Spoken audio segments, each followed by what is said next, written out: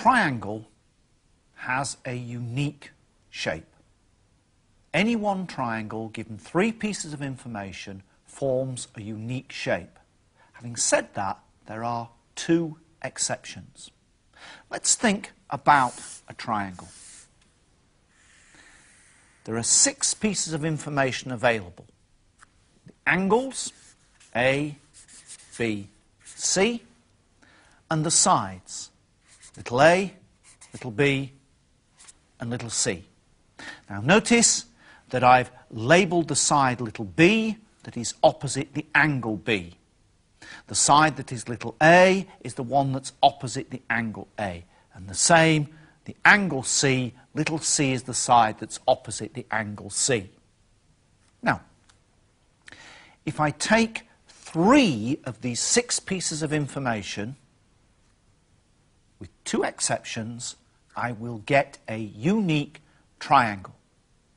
Let's just get rid of the exceptions. The first exception is the 3 angles.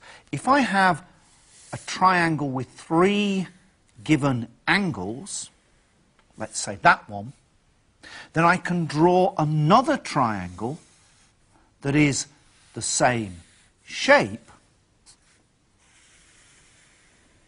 only bigger. So I haven't fixed on a unique triangle.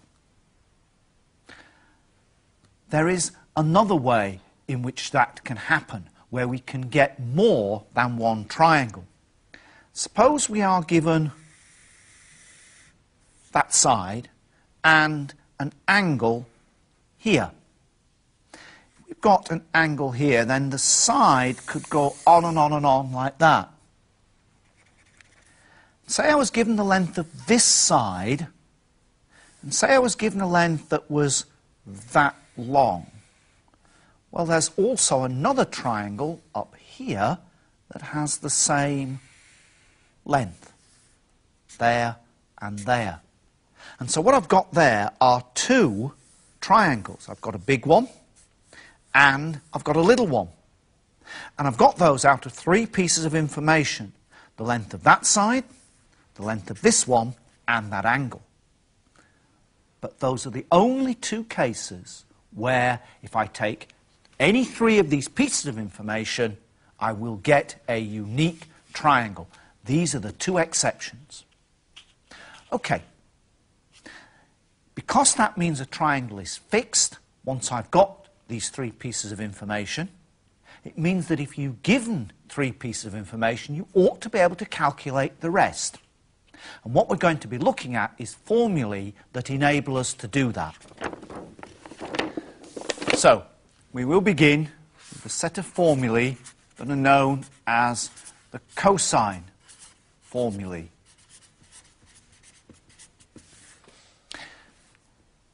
First one is cos A is equal to b squared plus c squared minus a squared all over 2bc. So what we've got here at the right-hand side as givens are the 3 sides of the triangle. So we use these formulae when we've got 3 sides of a triangle given to us, and they enable us to work out the angles. I use that in the plural there, but I've only written down one formula. Let's write down the others. Cos B is equal to c squared plus a squared minus b squared all over 2ca. And notice that I've cycled the letters through the formula. Cos of A has minus a squared over 2bc. Cos of B has minus b squared over 2ca. And so we ought to be able to predict what the cos of C is going to be. And that will be a squared plus b squared minus c squared all over 2ab. So whilst they look complicated, they're very easy to remember. So we use when given 3 sides to find angles. Now we can actually rearrange these. So let's take this first one, do a little bit of algebra, and see how we can make use of the result to generate some more equations. So b squared plus c squared minus a squared all over 2bc. First of all, we can multiply up by the 2bc. So we have 2bc cos a is equal to b squared plus c squared minus a squared. And now I can add an a squared to each side and take this lump away from both sides. And that will give me a squared is equal to b squared plus c squared minus 2bc cos a. And that is a formula for getting the side A. What do the other ones look like? Well, b squared is going to be equal to c squared plus a squared minus 2ca cos b. And notice we've cycled the letters through the formula again. And c squared is going to be equal to a squared plus b squared minus 2ab cos c. So the cosine formulae are actually made up of 6 formulae. 1 for each of the angles, that's 3 altogether, and another one for each of the sides, and again that's another 3.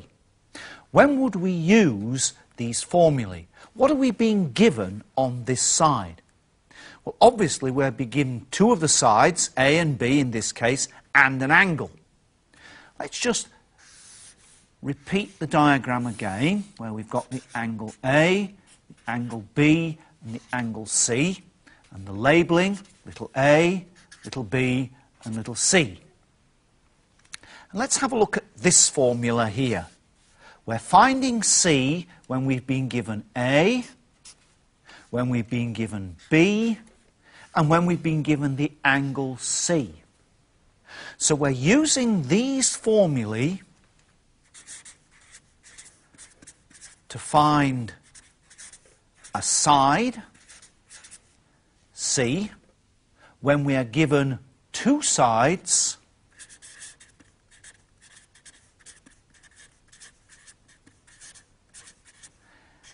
and the angle between, or the angle included between the 2 sides. So, those are the 6 cosine formulae. You only need to learn 2 of them. 1 for the angle, 1 for the side, and then just cycle the letters through to find the others. Another formula is the sine formula. And the sine formula looks like this. A over sine A is equal to B over sine B is equal to C over sine C is equal to 2R.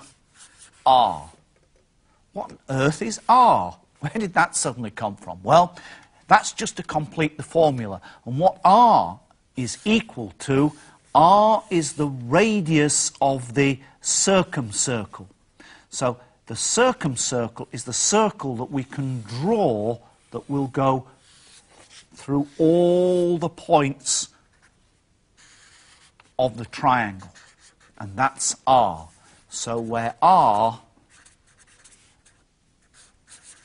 is the radius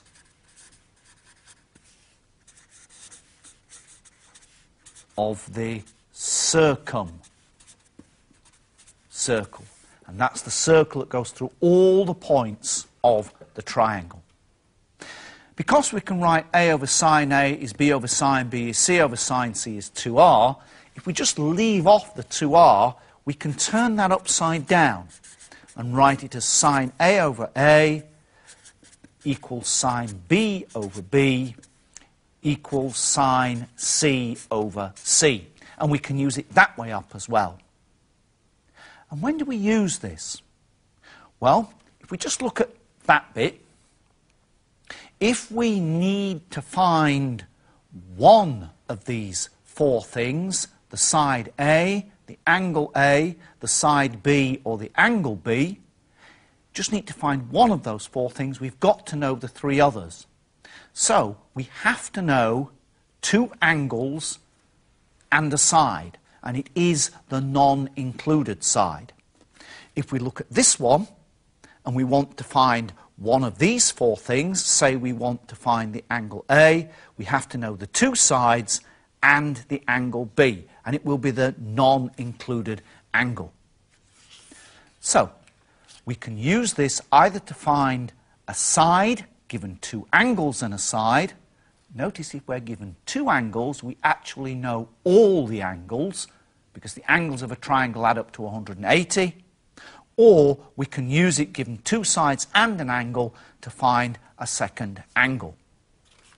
Now, let's have a look at some examples. So we'll take an example where we begin with A is 5, B is 7, and C is 10. So we are given all three sides of the triangle. And having been given all three sides of the triangle, what we've got to do to solve the triangle is find the three angles. So that's going to be our cosine formulae. So we'll start with cos A, which is going to be B squared plus C squared minus A squared all over 2BC. So we can put our numbers into there. B squared, that's 7 squared, plus 10 squared, minus 5 squared, all over 2 times 7 times 10. 7 sevens are 49, 10 squared is 100, and 5 squared is 25, all over 140. 2 sevens are 14 and times by 10. Bit of arithmetic, we've 100, add on 49, take away 25, that's 124 over 140. And what we need to do is to work this out and find out what the angle is. The angle A is the angle whose cosine is 124 over 140. And for that, we need to use a calculator. So, let's set up our calculator. Turn it on. Choose the right mode. I'm in radians. Normally, in doing these calculations, we would want to have our calculator in degrees. So we'll just switch that into degrees. And now we can work this out. We want the angle whose cosine is 124 divided by 140, and that is 27.7 degrees, working to one decimal place. Well, that's one angle of the triangle. I can go ahead and use the formula again and find the second angle of the triangle, and then I can use that information to find the third one by adding the two that I know together and taking them away from 180 degrees. So now let's take another example where we need to use a different set of formulae. We'll take B equals 10, C equals 5, and the angle A equals 180 120 degrees. Let's sketch this first of all so we can see exactly what information we've got. So here's the angle A, 120 degrees. B and C, two angles that we don't know. And here, this is the side little b, which is equal to 10, and the side little c, which is equal to 5. And this is the side that we want to be able to find, little a. Well, we've got two sides and the angle between them. So that suggests to us that we want to use a squared equals b squared plus c squared minus 2bc cos a. Because this is what we're given. We know b, we know c, b and c, and we know a. And this will help us to find a. So let's put the numbers in. B squared, b is 10, so that's 10 squared. C squared, c is 5, so that's 5 squared, minus 2 times b, which is 10, times c, which is 5, times the cosine of 120 degrees. So, this is 100 plus 25, 5 squared, minus 2 times 10 is 20, times 5 is 100, times, and the cosine of 120 is minus 0.5. So this is 100 plus 25, that's 125. 100 times by minus a half is minus 50, but we've got this minus sign here. So that's minus 50 is plus 50 altogether, gives us 175. It's a that we're after, so we need to take the square root of 175, and the square root of that is 13.23, and we'll give the answer to 2 places of decimals.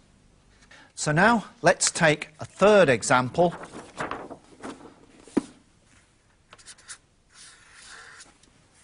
And in this case, we'll have C is 8, B is 12, and the angle C is 30 degrees. Okay, first we need a sketch. What information have we been given? So label our triangle A, B, C. Label the sides, little a, little b, little c, and put the information on. So C is 30, B 12, and the side little c is 8. So we've got two sides and an angle. We don't have the angle included between the two sides. So this is the sine formula. So remember, that's A over sine A is B over sine B is C over sine C. Or we can use it the other way up. Sine A over A is sine B over B is sine C over C. Now, which bits do we want? Well, we've got B is 12, so we've got that one. We've got little c is 8, that's that one. And we've got the angle C is 30, that's that one. So it looks as though it's this box that we're going to be using, and the angle we're going to be finding is B. So let's work with these, because the sine B is on the top. So let's write that down separately. Sine B over B is equal to sine C over C. And let's put some numbers in.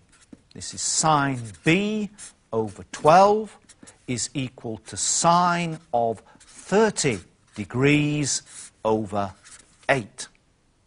And so sine B is 12 times sine 30 degrees over 8. Now that's fairly complicated, and I could use a calculator straight away. But one of the things that I do recognise here is that sine 30 is a half. So I've got 12 times by a half and divided by 8. 12 times by a half is 6, still to be divided by 8, which gives me 3/4, or 0.75. So my angle that I want, B, is the angle whose sine is 0.75. So, let's bring up the calculator again. We want the angle whose sine is 0.75, and we see that the angle that we get is 48.6 degrees, working to 1 decimal place. Now, there is a potential complication here. Let's go ahead and just have a look at the possibilities in this particular question. And it's to do with these angles. Because B needn't just be 48.6 degrees. Remember that C is 30 degrees, and that's fixed. B is 48.6 degrees, or 180 minus 48.6 degrees. Could be either. Both have a sine of 0.75. So B might be that, or, taking this away from 180, 131.4 degrees. Now the question is, what's the other angle? Is it possible to have an angle A with these sets of figures? Well, in the first case, we can have C is 30 degrees, B is 48.6 degrees, and the angle A will be 180 minus the sum of these two. In other words, minus 78.6. And so that will be 101.4 degrees. So yes, we can have that particular combination. What about the other combination? C is 30 degrees. B this time would be 131.4 degrees. And so A would be equal to 180 minus the sum of these two, 161.4. So this gives us an angle of 18.6 degrees. It's still possible. And this is the case that we came across before, where we've got one side, where we've got an angle, and where it's possible for the other side to meet twice, once there and once there, and still produce a triangle that works. What this means is that we know this side, we know that one and that one, because they're the same, so we would have two sides to find. One for the smaller angle A, and one for the larger angle A. A difficult one, but we do have two distinct triangles from the same set of information. Okay, we've dealt with the sine formulae, we've dealt with the cosine formulae. What we want to have a look at now is just the set of formulae which will give us the area of a triangle. So let's just draw a triangle. Most people are happy with the idea that the area of a triangle is a half times by the base times by the height. What does that mean in this triangle? Well, it's this way up, so to speak. This is the bottom of the triangle. So this is, let's say, the base. What's the height? The height is the distance of the highest point from the base. And in this case, we mean the perpendicular distance, so that that line meets the base at right angles. And then this is the height.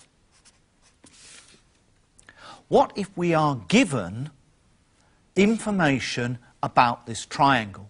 So let's label it in the same way as we did before. Now, this means the base in my picture is the side little a. That will be the side little b, and that will be the side little c.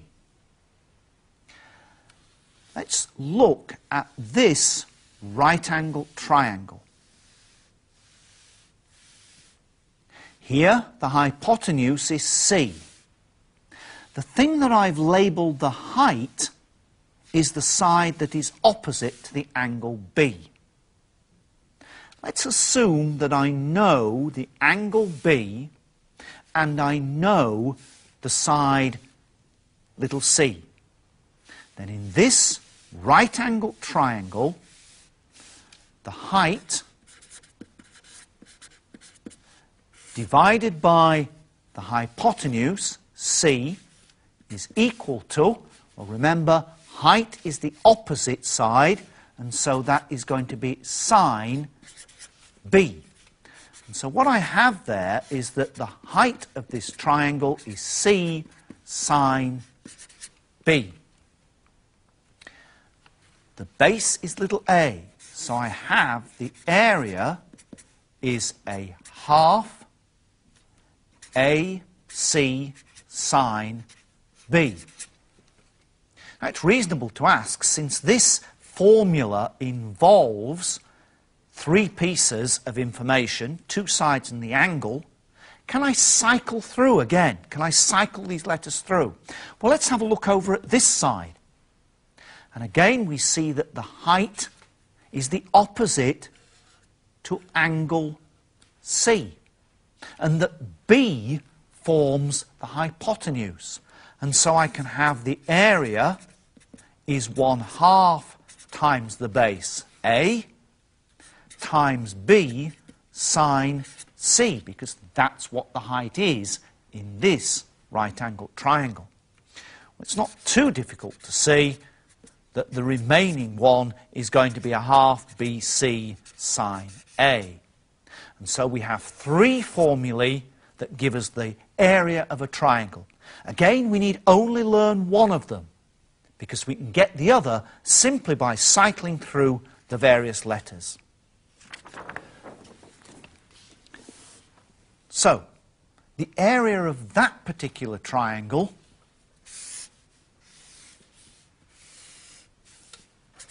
A, B, C, the angles A, B, and C. The area formulae that we had were 1/2 AB sine C and 1/2 BC sine A and 1/2 CA sine B. Let's check what information we've got here. AB sine C, AB the angle C. So again, it's two sides and the angle between. Two sides and the included angle. We don't always get that sort of information, though. One of the things that we do know is we can be given all three sides of a triangle. What then? Well, an ancient Greek, wouldn't you know, by the name of Hero, according to some texts, or Heron, according to others, had a formula for calculating the area of a triangle when you know all three sides. And his formula goes like this.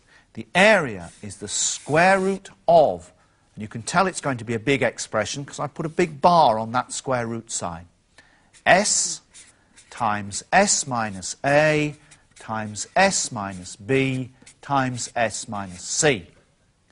What's S? A, B and C are the lengths of the sides, but what's S? Where S is equal to A plus B plus C, all over 2, the semi-perimeter.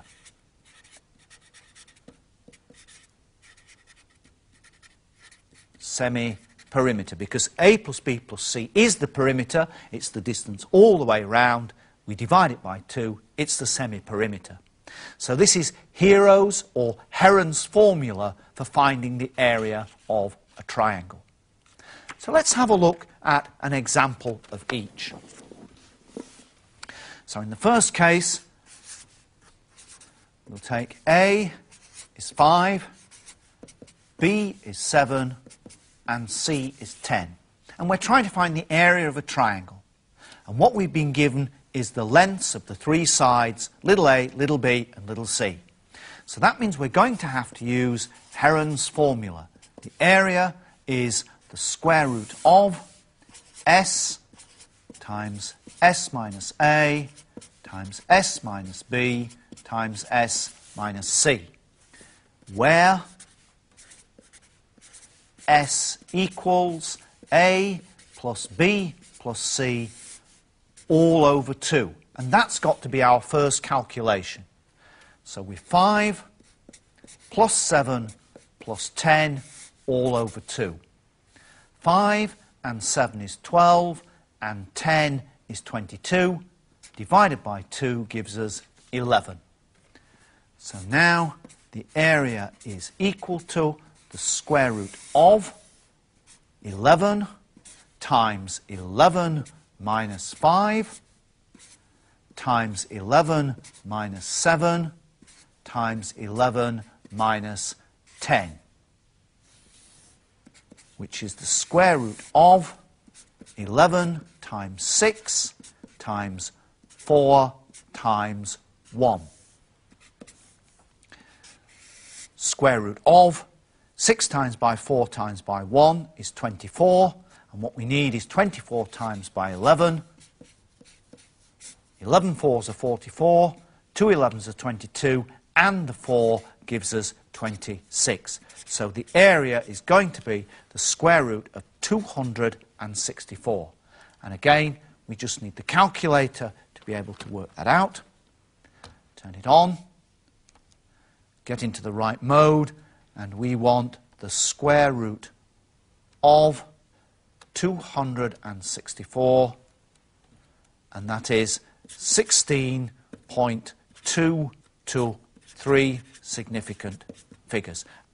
So the area is 16.2 square units. I didn't say what the units were here for the lengths of the sides, so these are just units, square units for the area. So now let's have a look at an example using another set of data. So in this case, we'll take B to be 10, and C to be 5, and the angle A to be 120 degrees. And we want the area of the triangle. So a quick sketch, let's just make sure we know what we've got. A, B, C, this is 120. B we know to be 10, and little c we know to be 5. So we've been given two sides and the angle between, the included angle.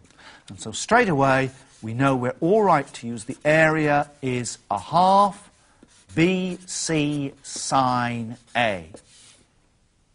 Put the numbers into the formula, a half times 10 times 5 times sine of 120 degrees.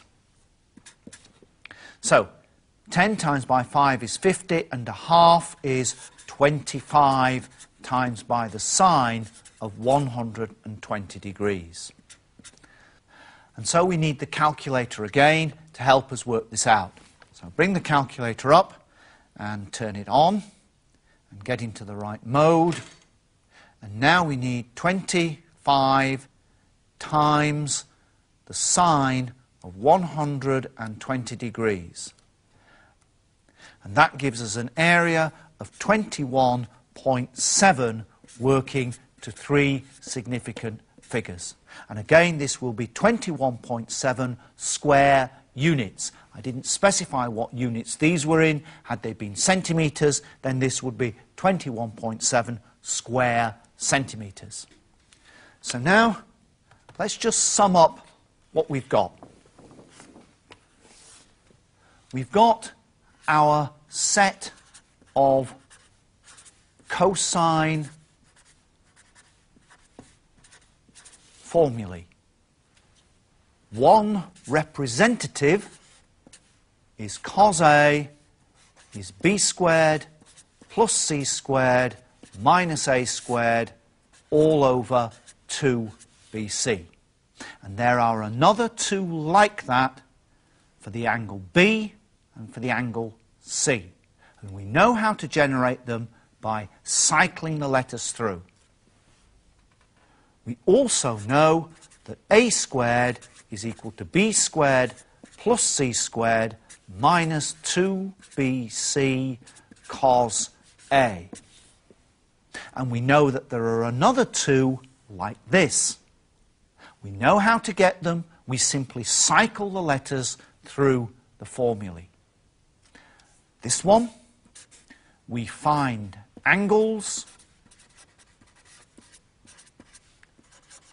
using 3 sides.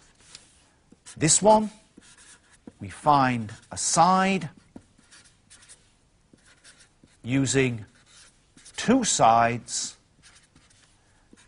and the included angle. We next have our sine formula. A over sine A is equal to B over sine B is equal to C over sine C is equal to 2r. And remember, that r was the radius of the circumcircle, the circle that went through all 3 points of our triangle.